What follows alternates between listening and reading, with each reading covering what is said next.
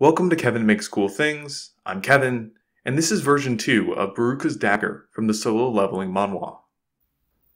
I originally made Baruka's Dagger around a year ago.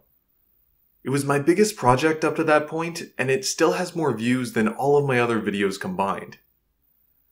I'm doing a challenge to make all of the solo leveling daggers, so I decided to try redoing it with Blender. If you haven't watched the original video, here are the highlights. I made the original version in OpenSCAD, which was not the right software to use. This was generated using a bunch of for loops and sine curves. It was an amusing challenge at the time, but Blender is a much better fit for this. I tried to figure out how large the dagger should be based on Baruka's hands. I didn't realize at the time that he was drawn with 4 joints in his finger, which made for some weird math and a lot of frustration. Version 1 turned out pretty well, but there was definitely room for improvement. I wasn't happy with how the hilt came out, so I was looking forward to remaking this. Normally I'd start by creating an image of what I'm trying to model, so I could work off of it in Blender. This time I could skip that step because I had already made this previously. I imported a low-quality render of the dagger, because my laptop still isn't powerful enough to render the entire thing in OpenSCAD, and got started. I started by creating a plane for the blade. Unlike the last 2 daggers, there are no serrations or crazy teeth on this one, which made it a lot easier. After creating the plane, I extruded it and used a subdivision surface modifier to round selected edges. I'm not creating a sharp edge for this blade because it doesn't need one, and things are a lot easier without it. Eventually, I did mirror this to create the full blade. The handle started with a cylinder. I moved the points around to create this repeating pattern, which I think is supposed to look like something wrapped around the metal of the handle. I used a trick here, which might not be the best way to do this, but it worked for me. I would extrude a set of these points, then without moving them, I would immediately scale them down. Then I would extrude that set of points down about 4 millimeters. Then extrude another set of points, and without moving it, I would scale it up again. This created these nice sets of grooves. As I went down the handle, I adjusted the rotation to give it that nice curve.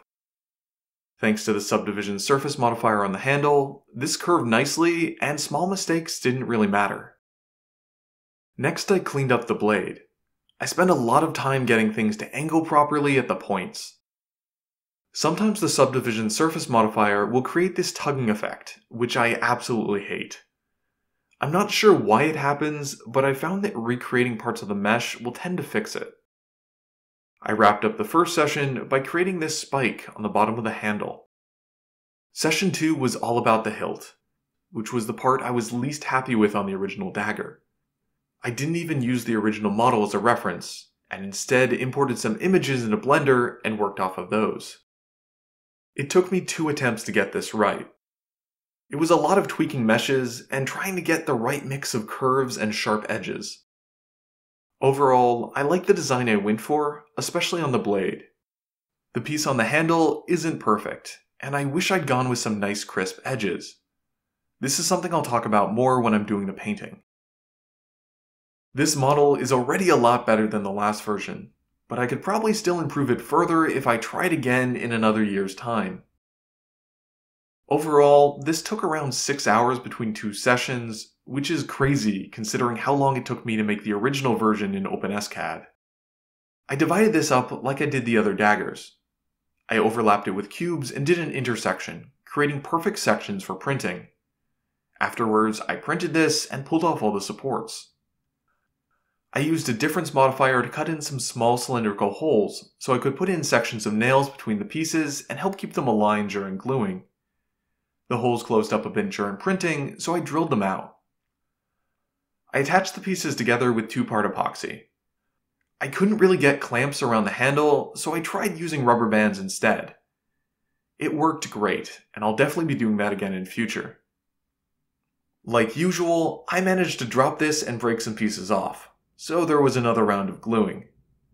What happened is I was trying out my new Ryobi multi-tool with a mouse sander attachment because I wanted to see how it would work on the flat of the blade. I didn't have much experience with this tool, and it was less than 20 degrees in my garage when I was doing this, so my hands were a little sluggish. I slipped up and chose to hold on to the expensive power tool, which is a decision I stand by. I did a rough job sanding this with my Dremel tool, and then moved on to wood filler. I use clay sculpting tools to help me apply this, which are great for getting it into the weirdly shaped little areas, but also cut down on the overall amount I need. After this had dried, I went back and sanded this all by hand. The only area I couldn't access was the grooves on the handle. I made them larger than I did in the last version, hoping I could get my files in there to clean them up, but I couldn't do much with the angles involved. It's a minor detail, but if you look into the grooves, you can still see the layer lines. I primed this with a spray-on sandable primer, then did some light sanding before moving on to painting. I painted the blade and the grooves with my airbrush. The first blue I applied was too dark, so I had to go back and mix a lighter version. I have messed this up every single time I've tried in the past, and I was sure it was going to be a failure this time too. I actually paused this recording to go and check that I had normal acrylic paint, because I was so sure I wasn't going to be able to use this. It ended up working out really well, and I'm really proud of it. I painted the hilt and the handle with normal acrylic paints. I missed some spots on my first coat, so I did have to go back and repaint the handle. I decided to paint the sides of this piece a darker color, which is shown in this image. I'm not sure if it's supposed to be a different color, or just supposed to indicate that this is angled and there's a difference in lighting, but I went for it. The last detail was adding the gold to the hilt. For the squiggly line, I based it off of this picture. This detail is inconsistent, so I kept it as tame as possible, so there was less for me to screw up. Like I mentioned when I was narrating the design, I wish I'd gone for sharper edges here, to better define this area like I did on the blade. What I've done is fine, but if I were doing it again, I would make this change. I added some spray on matte sealer, and this was done. I absolutely love this. I did a lot better than last year, which is really satisfying, but there are still a few places I can improve. Who knows, maybe I'll be remaking this in 2023.